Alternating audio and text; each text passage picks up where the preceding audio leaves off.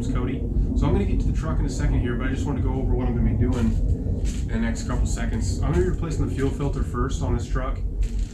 I bought return lines. I'm going to be doing an oil change as well, but I just want to get this thing up and running again so I can bring it further into the garage and just have closer access to my tools and whatnot. Before I start wrenching on the truck, let me show you what I found in the fuel filter. It's pretty bad. So if you've been following along with this restoration project, you know that the interior was a complete disaster. And this is just more evidence that the guy did not keep up on maintenance on this truck. I mean, you can see the bottom of this filter here. Me and a family member took this off. And rust, junk, you name it, it's at the bottom of this filter housing. So this is a two-piece filter. You screw this at the bottom here, and then this will obviously go to the fuel filter housing, and you can see the junk that this has picked up. I mean, you know the color diesel, anyone who owns a diesel truck. That is not diesel. So two things. Either this has just been sitting at the bottom of the filter with zero maintenance, and the water and fuel light never came on. It's either broken or something, or I'm sucking this crap up from the tank and I got bigger issues ahead of me. So I just got to do some more investigating. But right now I got another fuel filter. It's made in China, so I know it's high quality, and if I need to put another one on, they're only $30 to some. All right, got this all cleaned up. Looks a lot better. Have the O-ring in place. Just came with the filter. Have a little bit of oil laying there.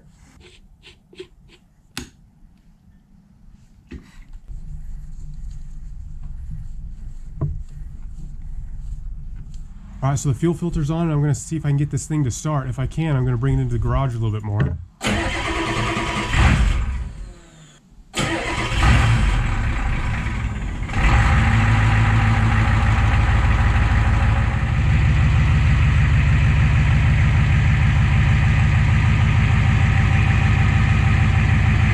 Here we are, with the truck. This is a, oh, what is it, 9/16? No, 3/4, for anyone who cares. Now, I think the IDI has roughly 10 quarts of oil in it. So I don't think the oil's been changed in a long time, you guys, but it looks like regular diesel engine oils. Looks like a magnet here. Let's check it out. I'm not seeing anything. I think it's a healthy motor, guys. It sounds healthy. It drives healthy.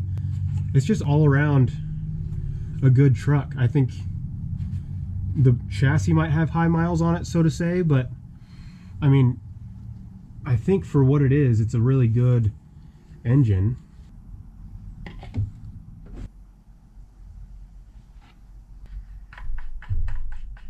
So a couple days have passed since I did the oil change. I wanted to check the fuel filter and just see how much fuel is getting put in through the lift pump. I wanted to see if the lift pump was strong enough, and when I took that filter off, the fluid was all the way to the top, so that's a good sign. I ended up crushing that fuel filter accidentally when I took it off, so I had to get a new $30-some fuel filter. Kind of a bummer, but lesson learned. Now I'm going to pull the truck into the garage again, and I'm going to go show you guys what the recurring problem is, and I think I have a solution to it. One sec. Alright, so it's running. I'm just going to hit the throttle linkage here and then let off of it.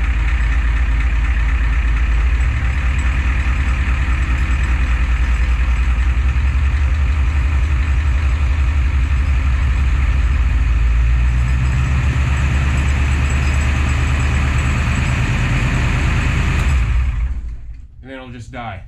I've been able to do that consistently for about a week now, and so let me take off this air cleaner and show you guys what I'm thinking is wrong here. Alright guys, so I'm going to get you the best lighting that I can. If there's some shadows in the way, I apologize. Well, I'm going to start off by taking off this air cleaner. It's pretty obvious. Another thing, guys, before I get started, I wanted to show you what I found in the fuel filter. Now, like I said, I had to remove this filter because I wanted to see if the lift pump was putting enough fuel in it so it wasn't just sucking air and could keep up with the system. It was, and this is what I poured out of it. That diesel fuel in those tanks is just so old. I mean, you guys know what diesel fuel looks like. So it's a little brown. There's some dirt in there, probably from wiping stuff off with rags and stuff. But the reason I wanted to start with return lines is just get the simple, cheap things out of the way first. If that bad fuel made it through this filter into the injection pump, more than likely it's fried. And that's why I'm not able to get this thing out of first gear driving down the road. It's a possibility. Not really likely, because these Stanadyne rotary pumps are pretty tough. But that's worst case scenario. I just want to throw that in the mix as well. So again, I'm going to take these injector lines off. I'm going to show you what I'm doing with it, and we'll just go from there, guys. All right, so for starters, I'm just going to crack these injector lines open. These are 5/8 size for anyone who cares.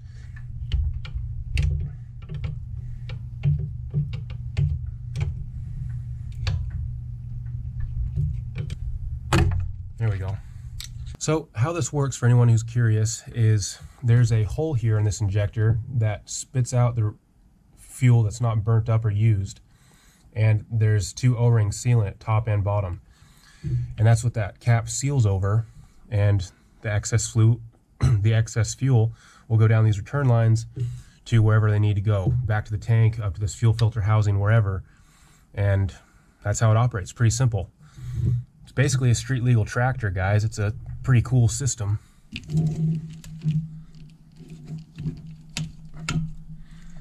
There we go.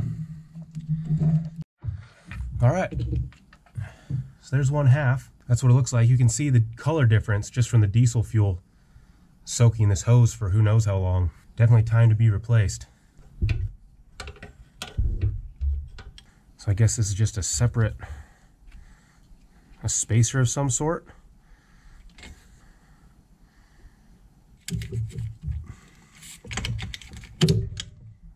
So all of them are off, and this is the driver's side, that's the passenger side, obviously, with the longer hose. But before I go any further, I wanted to go show you what this kit included. I got this off eBay for 30 bucks. There's better kits out there. You can tell me in the comments how your kit is better than mine, that's fine. But it comes with these injector cups and everything you'd need to put them back on, the clamps, the O-rings, and there's copper washers in here. Those copper washers are for the injectors to seat and seal against the head of the engine there. I'm not going to take these injectors out. They're not leaking. They're fine. If it's not broke, I'm not going to try and fix it. I got enough on my mind here. This is going to take a while, guys, so you get the idea. I'm taking a tape measure, measuring the distance between each injector cap, making sure I put both clamps on first, and then just moving on to the next one. I'm going to skip ahead to where I'm finished.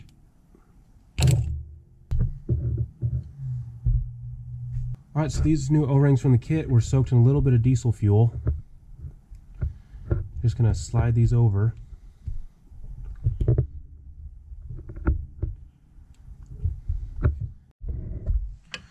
Alright, moment of truth, I suppose. Get these lined up here. And I should hear like an audible click when these come down. I made sure that these didn't have any burrs or rough plastic that would hurt those O-rings at all.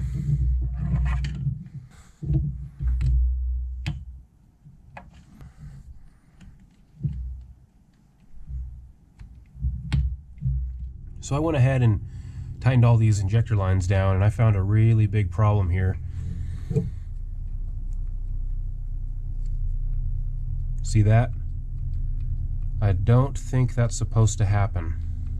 So either it's supposed to be like that, which there's no way. I mean, how's that even seal against the O-rings in there?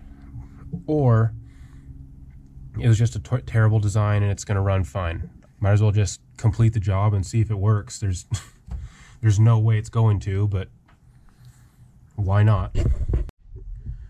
Well, you guys, I guess I'm ready to run this truck, but I'm not really optimistic about it. I think I'm going to be leaking fuel from all 8 injector cups, because all 8 of them are sliding up and down.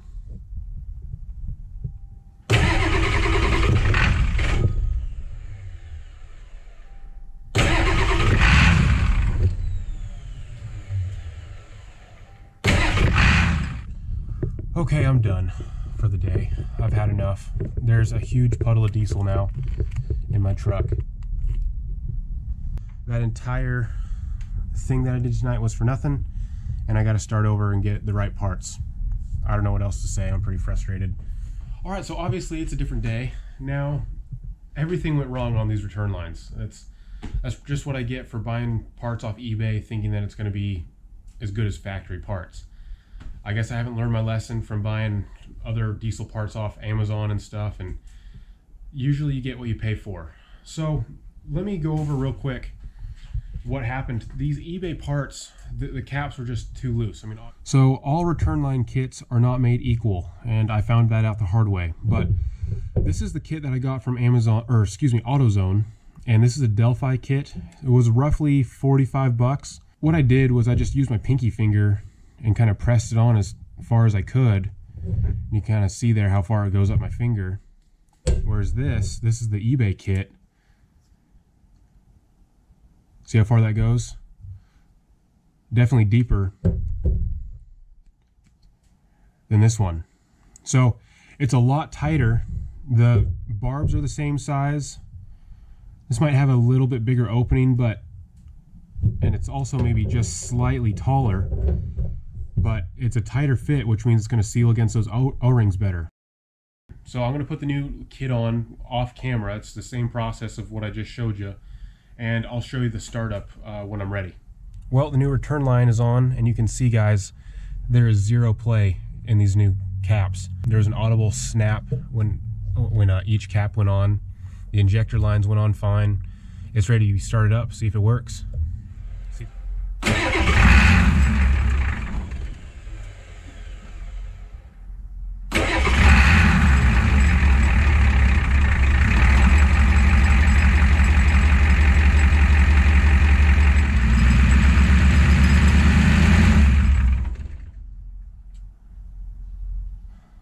Well, there's no leaks, but it's still dying when you let off the accelerator, so there's still some things to sort out, I guess. Okay, so you saw for yourself, just stalls out. That's the second time I've been able to do it in 30 seconds here. So it's a repeatable problem. This has been going on for as long as I've owned the truck, and now I'm going to start the diagnosis here. So first thing I want to check is this time in advance solenoid. Now, I've done this off camera. I just want to show you guys that all three of them work.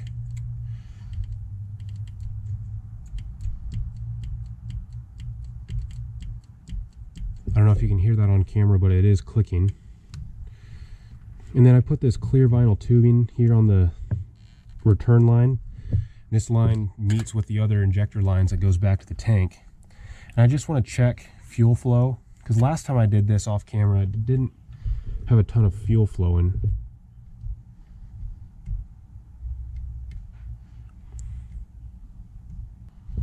And then this cold idle switch, that's working. All the solenoids are working, so at least that's good. At least they're clicking, and the test probe is lighting off each one of those probes. Connector leads is what I meant to say.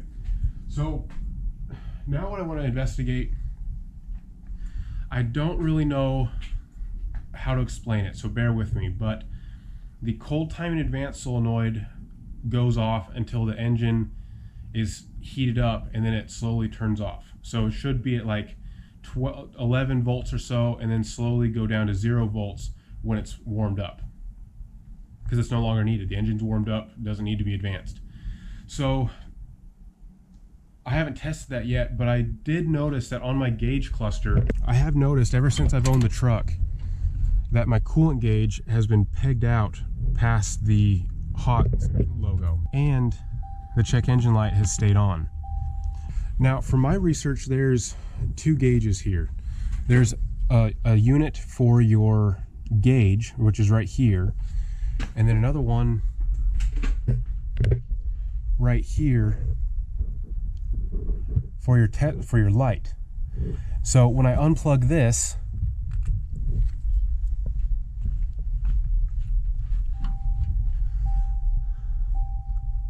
the needle goes all the way to cold, and the engine light comes off when the truck is running. It's not right now because the truck's not on. But just to prove it to you, I'm going to plug this sensor back in and go back to the truck, and it should be past the hot. Yeah. I obviously have a bad sensor. That's easy to tell. My guess is that it grounds itself to the block and it just has that one power lead going to that small probe. So I got a replacement here. I don't know if this sensor has anything to do with the cold time in advance solenoid. In modern cars it probably would, because the engine or the system thinks that the engine's already hot, so the cold time in advance can't do its job properly.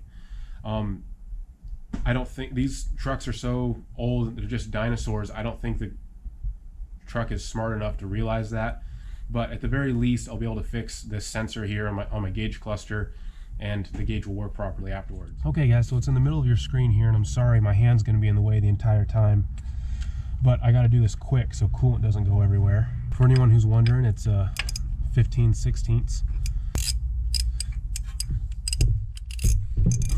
Oh crap.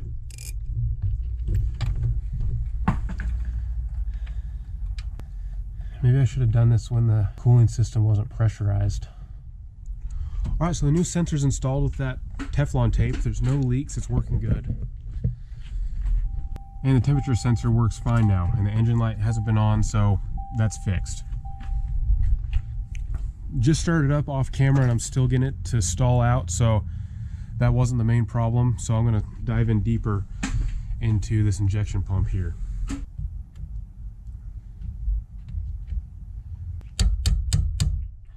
So I'm going to undo this harness here for the fuel shut off and cold time in advance. It's a pretty simple system, guys. I've really enjoyed working on this truck, even though it does have the problems it does. It's a lot of fun to work on. All right, see what we got here. It looks pretty standard. Has a little O-ring on there. Things are looking good in here. So I'm not seeing anything obvious here in this 90-degree elbow or check valve here. So I'm just going to thread it back in for now. And I'm just going to go ahead and take off the entire top cover. Only 3 screws, pretty easy. And that'll get me better access. So yeah, like I said guys, just 3 screws here. And again, anyone who knows 7.3 IDIs knows these are just stupid simple engines. There's not a whole lot that can go wrong on these things.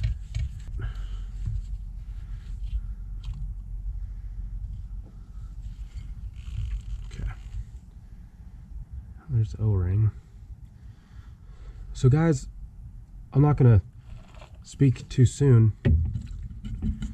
but it looks like this pump is in better shape than I thought. I was expecting it to be a lot worse. Well, there you have it, guys. You know, I was expecting, honestly, to see a bunch of glitter floating around in this injection pump, and it just looks real kind of rusty. So that's still not a good sign, but this is moving okay. It's a little gummy.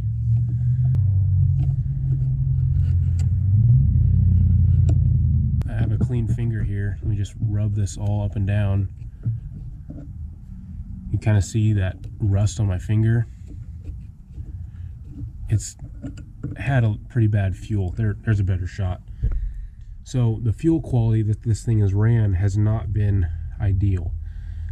It's had some pretty old diesel run through it, that's for sure. So both these solenoids look like they're in really good shape.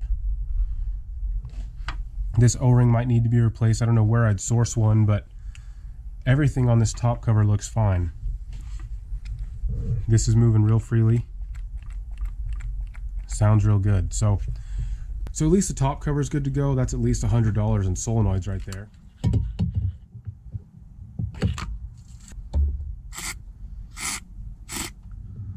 Okay, so it's the next morning, and I had soaked this in Marvel Mistra oil, and I just got done sucking it out of the top here. It looks to be working pretty good. So I initially thought that this linkage was loose, like something was wrong with the springs. This seems to be moving fairly well. I think this fuel shutoff solenoid hook here rides right here on this little shelf, and it'll kind of keep this back a little bit. Some people actually get it behind and can cause a runaway, so you want to always have it in front. But I think it keeps this linkage tight against this plate here. Okay, putting some diesel back in here to kind of top it off.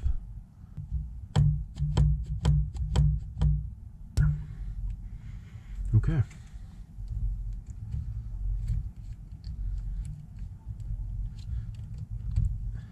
All right, guys, so it's a little bit later. None of that worked, and so I had just turned off the camera, and I was really getting ready to buy another injection pump. I thought this thing was toast. I thought there was internal damage somehow that I just couldn't see, and so that's why I turned off the camera. I was just done filming, and there's no use filming if you just know you're gonna have to take it out and put something else in there. So turns out the person off Craigslist that I was wanting to buy an injection pump from, I was kind of getting a quote from him. He just gave me some really good advice and said, hey, take some automatic transmission fluid, run it through your fuel filter, and turn the truck on and let that run for about 30 seconds to a minute. And what I did was I put a clear line on the return line off the injection pump there, and I could see when that turned bright red, I knew that the injection pump was full of that ATF.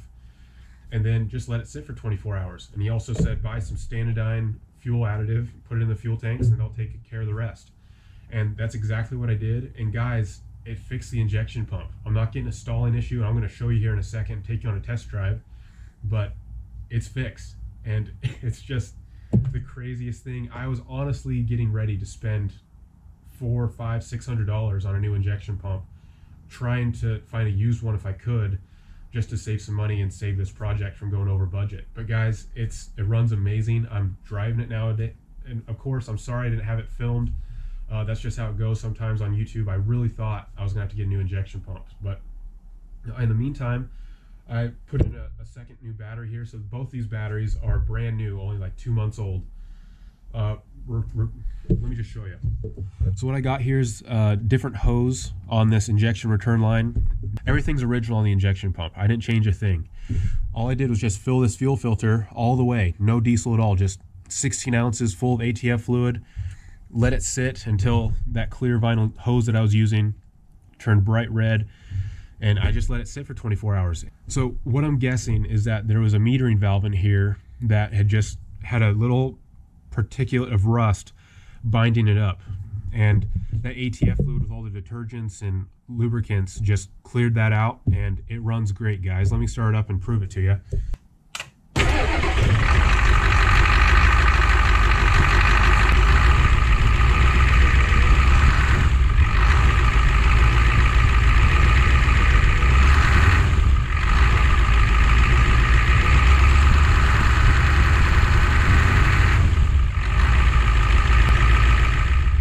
So the windows are pretty dirty, I apologize, but here's the first run. The injection pump cleaned up. Let's see if it'll go.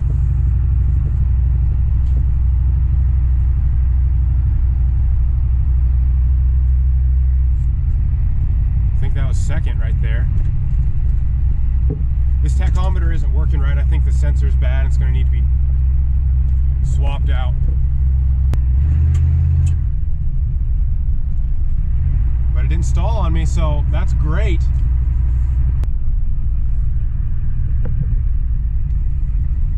Brakes are working good.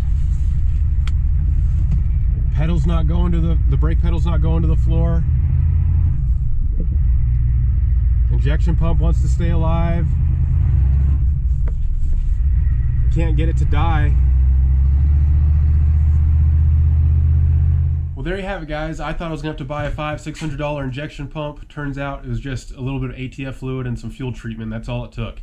Also off camera, I did siphon out as much diesel as I could and put some fresh diesel in there, so it's only gonna run better from here. So guys, thanks so much for watching. Next week's video, I got some work to do on the radiator. There are 2 tiny little cracks. You can't even see it on camera. I'm going to be soldering that and working on the transmission cooler that's leaking, and just general stuff that needs to be fixed. So thanks so much for watching. I'll see you in the next one.